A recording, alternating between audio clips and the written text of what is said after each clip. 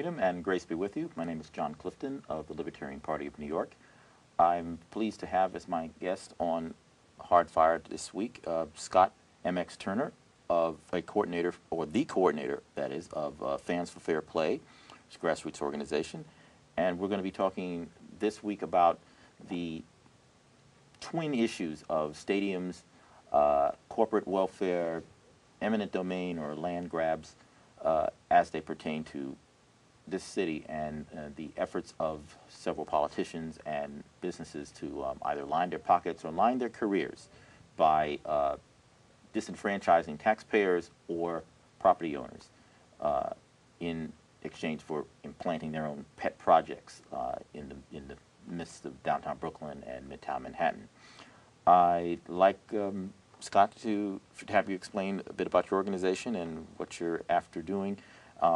But first, we're going to go to the first segment here, which is the for everybody's attention to know is the Nets Stadium in Brooklyn. So Scott, could go ahead and explain your organization. Fans for Fair Play is a community organization made up of and for sports fans, and it was formed just about the same time that Bruce Ratner was announcing this colossal deal to basically destroy Brooklyn. And we had a lot of questions from a sports fan perspective about what this was going to do to the community, what it was going to mean for fans, and we wanted to know why we had been chosen for this thing to be piggybacked on top of, why we were one of what became very clear very quickly, two groups that Bruce Ratner and Marty Markowitz, the mayor, the governor, Chuck Schumer, were targeting. One group would be the working poor of Brooklyn. The other group was sports fans, both counted on for their undying love, their tacit approval of these projects. Yeah.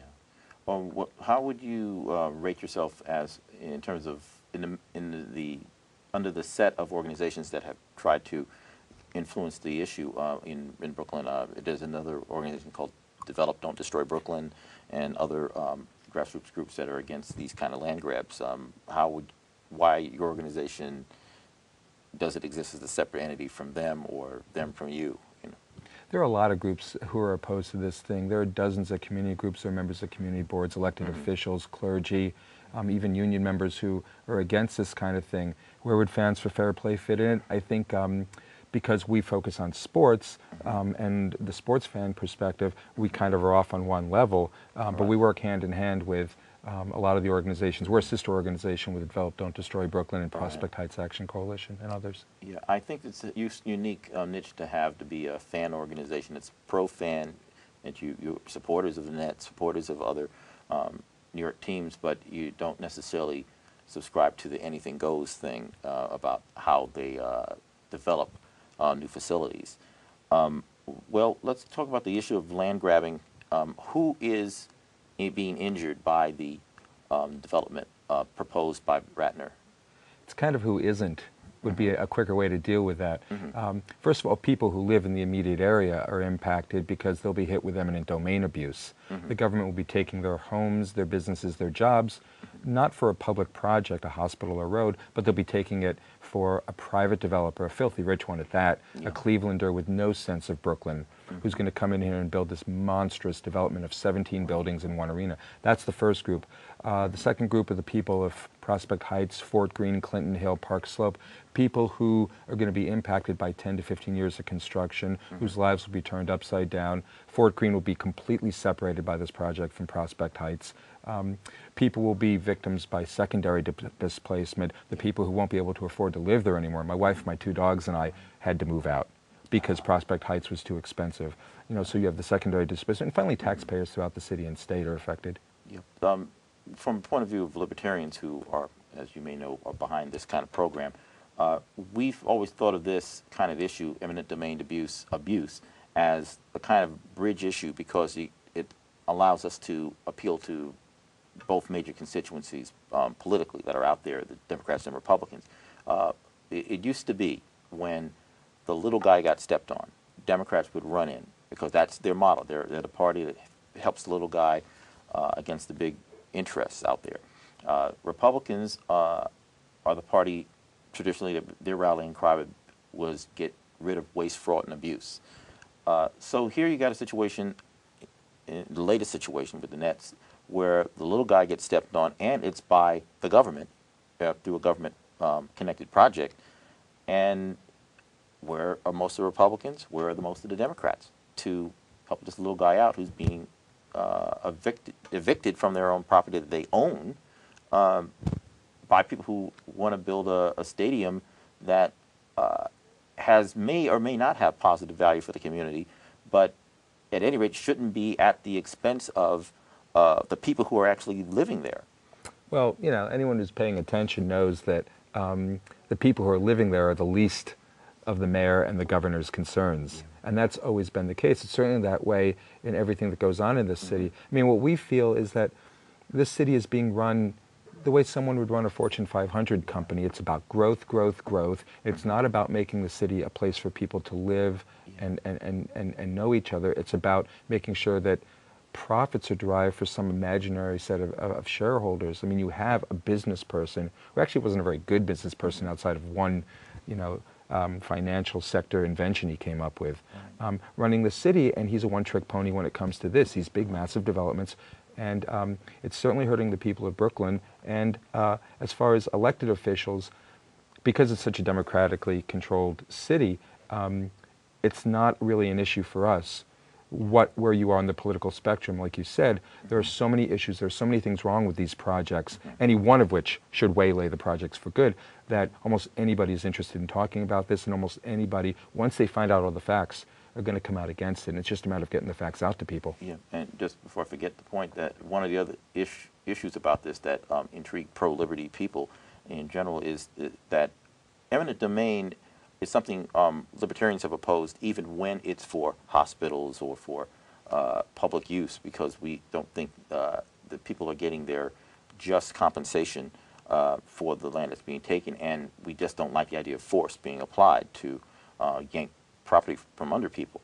The second issue we've been interested in is opposing corporate welfare, which is where most of welfare money is sent to businesses. And this kind of thing, eminent domain abuse on behalf of businesses, is like an evil merge of the two concepts as far as freedom is concerned. We would much rather people got to voluntarily cut deals to, sell their property, in order to get a good, fair market return on their of the investment that they had made, because they have business and growth interests too as property owners. But let me ask you, where does the struggle actually stand right now in terms of the residents versus the city? My understanding was there was a memorandum of understanding recently. Yeah, memorandum of understanding is a document that is sort of signed by the main parties to the deal, in this case the city, the state, and Forest City Ratner, the developer. It's a non-binding agreement legally. It has numbers that are completely unverifiable, and actually, to be quite honestly, incredibly lowballed in terms of the amount of public money to be spent. Independent studies show that instead of the $200 million that the city is saying that they're and the state are going to spend, it's going to be upwards of anywhere from $500 million to $1 billion. So it's a non-binding agreement that sort of says, okay, now we're running with the thing. But the problem with these things is that you have two memorandums of understanding with the Jet Stadium, which we can talk about in the next segment, and clearly things are happening now that weren't covered in those agreements. So when people hear this idea that, well, this MOU has been signed and it's a done deal, and it's something that the Ratner people have been putting out for the better part of a year, it's a done deal. It's not a done deal. So where it stands with the MOU is that, well, yeah, it happened. Now we're into the next stage of the struggle, which is to do environmental impact studies, deal with those scoping studies, those kinds of things. It's kind of the nitty-gritty kind of stuff that you have to do if you're trying to stop a project, or better yet, make the project something that works for the whole community. Right. I think one thing to avoid, just as a point of tactics, is the concept of just going to these hearings where they do the feasibility studies and discuss how things are going to affect the environment, and then take input from the residents and activists around the area. Sometimes it serves some good in order to change the outcome, but other times it's a dog and pony show that was meant to simply legitimize what the city planned to do anyway. Over the last 13 to 14 months, it's only been dog and pony shows. Yeah. And Marty Markowitz is quite the ringmaster of those shows. In particular, Jim Stuck in the Forest City Ratner people will show up, and they will be completely unresponsive to the community in the audience. They will refuse to take questions, or they'll take written questions, and they'll give an answer, and there's no chance for the public to really follow up. Community boards, a lot of community board members have been terrific on this issue. Some of the leadership, not so much. Yeah. Well, let's go into what is the end game that's being imagined by yourself as well as by the developers. If they is their end game to finally get this thing going in 2 years or in a year in terms of getting it finalized? And what is the end game of the opponents? Are you going to be satisfied by just putting up a token show, or are you going to try to? Are you going for victory? You have to go for victory. I mean, if you're in it for a token show, you might as well be the dog and pony people. Yeah. You know, you have to win. And the thing about this thing in Brooklyn in particular is that it will set such a nasty precedent on a national level if this thing is allowed to go through, because it's usurping city council control, it's usurping the public's input via community boards and just from letters and so forth, and it's really changing the way that business on a huge scale goes. Our end game is that we recognize the genie's out of the bottle. There's going to be development at this site. It's a gold mine. Same with the Hudson Yards on the west side of Manhattan. So the end game is to get a development there that is actually going to work for the community, takes the community's input. There's a thing called the Unity Plan. Marshall Brown, an urban planner, has done a workshop with Letitia James, and hundreds of people have given community input, and he has a plan that has the same density of housing, more places for people to work in retail in this site, and doesn't take anybody's homes. Just doesn't have an arena that nobody needs. So the end game is to try and get something like that in the site and not have ourselves run over by the likes of Bruce Ratner. Very well. So one last question here, I guess a minute or so for this topic is, you just started to touch upon it, but your alternative, you're talking about an alternative to the Ratner plan where the residents keep their housing and the stadium still gets built? No stadium. Okay, no stadium. Okay, that's the name of the project. And where does the stadium go to? Any other location in the city? Have you helped out in suggesting other sites, for example? It's not for us to suggest other sites, because then what you do is you turn it into a NIMBY issue. And people out there in TV land have to understand that our organization, Develop Don't Destroy Brooklyn, Prospect Heights Section, the whole coalition, we're not doing this because of NIMBY purposes. We wouldn't wish this on our worst neighborhoods in the city, in our worst enemies. We just don't want it. If a neighborhood wants a stadium, great. If Bruce Ratner wants to pay to buy empty land and put a stadium there, great. But we don't want it here. I think that's the way to leave it there. Leave people in their homes and leave the developers to find a spot where they can build, where they can pay for it, and others will not be inconvenienced or lose their property and property rights. I want to move from this into a message for supporters of the Libertarian Party in New York and in the New York metropolitan area and region. Instead of the elegant terms I would normally use to discuss the party, I will simply say our party needs money. Let's just go to the bottom line here. We need support from you in order to put on projects like this and find individuals who will be on shows like this, and also to perform the kind of activism that will energize more people who are pro-liberty in New York. Go to our website for LPNY at ny.lpn.org. That is the site that gives you all the information about our current activities. There's a click and pledge section of that website that you see when you go right to it, which will allow you to begin a donation, either a one-time donation or set up a monthly pledge plan where you will give what is necessary to restore liberty in this city and state.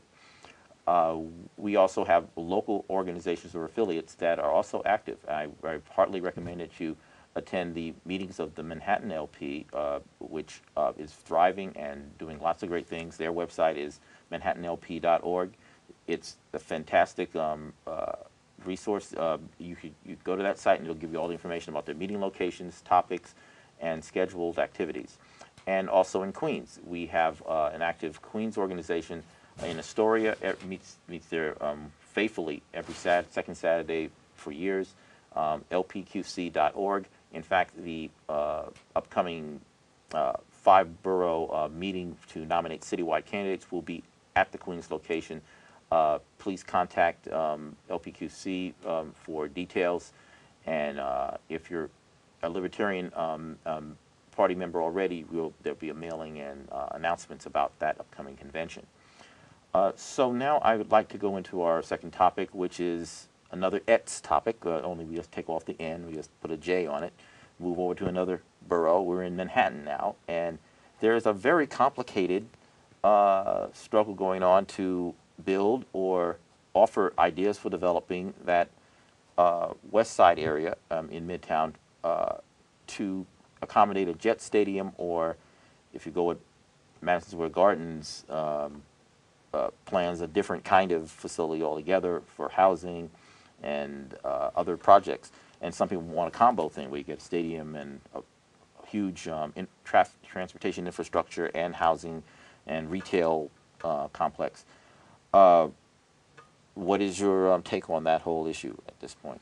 Well, the thing about these two projects is that you put it as a complexity. I see it in very simple terms. They're both land grabs. Yeah. They're both billions and billions of dollars for wealthy people who, in the latter case, with the owner of the New York Jets, Woody Johnson, he's a pharmaceutical heir who bought a football team, and this is the guy that the city of New York is charging with developing this massive parcel of land at great cost to the public so he can have a football stadium. It's not going to get the Olympics. The Olympics aren't coming here. And when a guy like Jay Kriegel or Dan Doktorov say what they say about the need for this thing, they're liars. And they're liars like Bruce Ratner is a liar when it comes to saying why the community needs these things. Well, I actually do agree with you. I was just setting it up for the rest of the public who may approach it that way based on the way it's purported. But my understanding is that there's been something like $20 billion spent over the last few years by various municipalities in building these huge, modern, more modern stadiums and the traffic infrastructure around it to basically accommodate lining the pockets of the fat cats who should have paid for it all by themselves to begin with. I find it's very bizarre, you know, that we would socialize the development expenses of all these corporate entities and sports franchises so that they can maximize and privatize the profits they're going to get out of the facility that we gift to them as a result of this. And I'm not sure the exact numbers for this project in terms of the bids, whatever, but is it 400 million or billion, or is it 900? Well, that's the beauty of the thing. The numbers change, like the weather outside has changed the last few days here in New York. The thing is about this is that the Jets want to spend $100 million and actually about $30 million when it really comes down to just their parcel. Cablevision wants to spend $600 million. There's a power plant company that wants to spend $700 million. I think the thing is, these are numbers that are going to change. These are numbers that are going to shortchange the public ultimately. I think one thing the public has to realize about this kind of thing is that, as I said before, the genie's out of the bottle on both these sites. There are going to be jobs. Someone's going to build there. There are going to be plenty of jobs. There are going to be plenty of construction jobs and permanent jobs. And there's going to be some affordable housing, though no matter what goes up, it's not going to be as much affordable housing as a guy like Bruce Ratner will have the community believe, a guy like Woody Johnson might have, or Doktorov might have people believe in Manhattan. And people have to understand that what you need to do is get the best development there, again, for the community. And when the city of New York says, well, we need Woody Johnson to build this because no one else is going to build there. Well, clearly someone's going to build there. Yeah. We need Bruce Ratner. Is that the best New York can do? We have one pharmaceutical heir and one Cleveland real estate magnate. Those are the only two people who can build our city? And it's a crazy way it's a slap in the face to the people of New York City. It's a peculiar New York tradition. It seems like 100 years ago or whatever it was, we were talking about Robert Moses building everything, and he was the only guy who could be commissioned to do it, and he built it according to his biases and his ruthlessness. And now we in the modern era, when we're supposed to be enlightened, we still appoint this overlord or that go-to guy or gal to be the head of these kind of boondoggles. Because we let them. I'm sorry to jump in, because we let them. And one of the problems with both these projects is that the city council, certainly in the case of Brooklyn, has really recused themselves from the procedure and let a state oversight process take over, which is far less stringent, far less democratic. And Giffen Miller, to his credit, just announced that he's going to make sure that these pilot funding proposals that come in, that they're going to be under city council scrutiny. We'll see if he can get it passed through, but that's important. Okay. Well, let's go back to the issue about how this will benefit. What do you think of the ancient chant of the stadium will pay for itself as a means of justifying constructing and having taxpayers pay for the Jet Stadium? It's what's the word? It's crap. It's countless studies. I cannot begin to name in this segment all the studies that have been done that prove that stadiums do not pay for themselves. And when they're funded by something like tax increment financing or pilot programs, if they don't operate in the black, then the municipality, the state, the county is left holding the bag for that until they do start operating. One of the greatest sports economists of our time, Andrew Zimbalist, is a guy who for 20 years has been railing against cities financing stadia and arenas, and he's just been hired by Bruce Ratner to write a pro-Bruce Ratner arena thing. So you take that as you will, but the fact is they don't make money. They've never made money. If they made money, anyone who could afford to build a stadium would be building it and reaping the profits. The fact that owners go to cities to buy to build them shows how unprofitable they are. Yeah.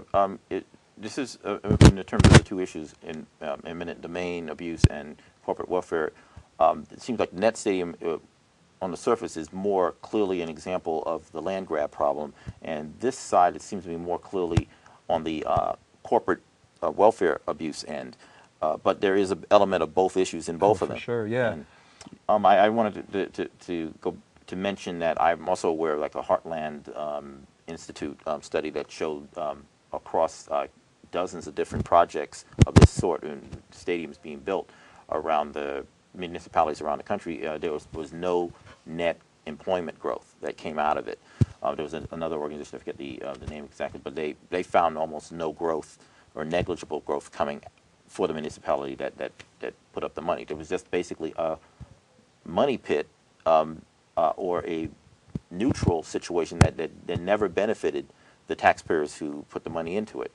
But it sure as heck benefited the people who, the overlord, the owner of the franchise, etc., who now has all the skyboxes they need to maximize their profit out of in a modern stadium.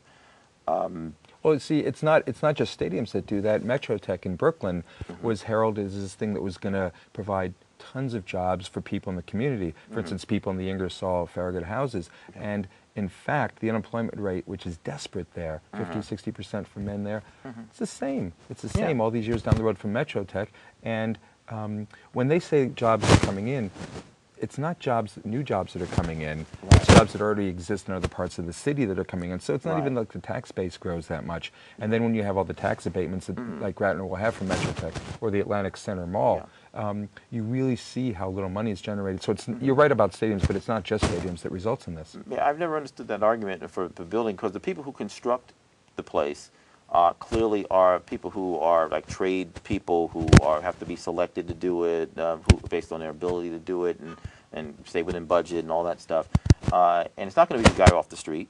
And then the person who's going to be the ongoing, employee base that operates the facility, not going to be the guy off the street or a gal off. It's going to be somebody who's qualified to do the individual jobs. And they're going to open up the resume request line from across the country for people who want to take some of the more lucrative positions. And that's a very disingenuous thing that Bruce Ratner is doing, is he's trying to sell people in Brooklyn, especially the working poor and particularly communities of color, on the idea that there are going to be thousands of jobs for them, and in fact that is just not true. And you're going to have this situation where people are going to be divided, they're going to fight against each other, and the fact that he's throwing a racial divide into this thing is like really bad news. Right. In the old days, they used to call something like this a government make-work project, and they mostly were bland, terrible ideas. People didn't want to actually continue to work in them anyway.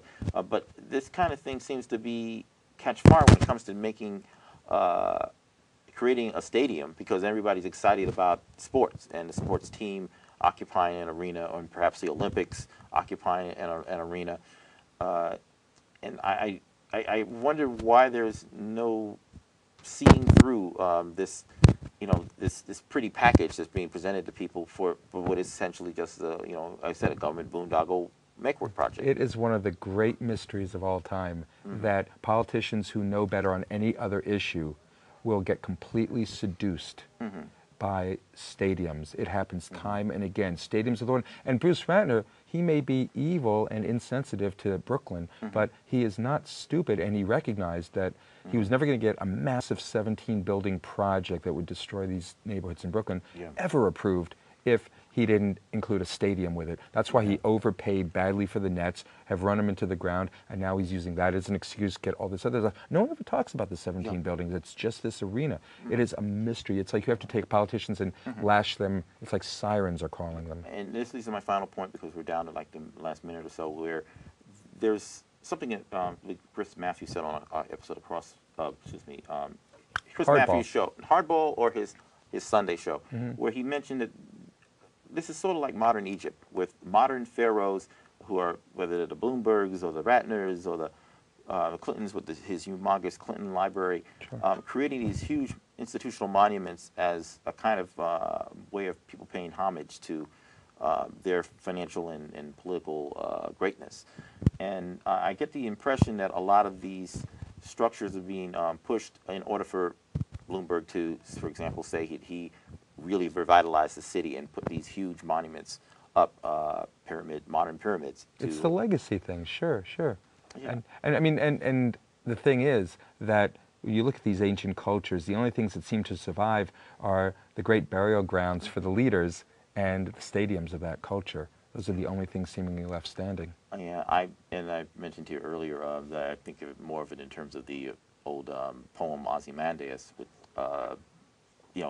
the statue eventually and the monument eventually just breaks down and weathers away with erodes with time, and all you got is two trunkless legs of stone at the end, and that's all these stadiums will end up being in the long run. I think of it in the words of Joe Strummer, the more recent poet, who said, "Kick over the wall, cause governments to fall, how can you refuse it?" And that's something that the people of Brooklyn and Manhattan, New York City and state are going to have to do here.